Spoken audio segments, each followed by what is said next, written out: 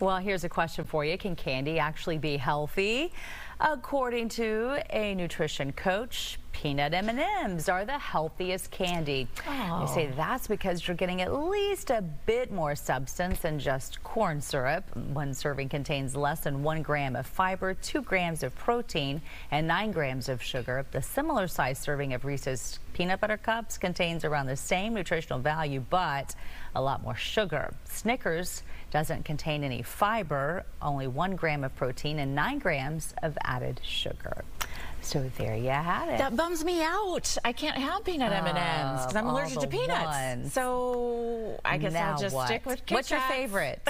A Kit Kat. That's the one? All right. It's healthy if I leave one of them behind. Sure it is. Then it's less calories. Everything in moderation. Sure. Well, yeah. All right. Well, I'll have to get on that train.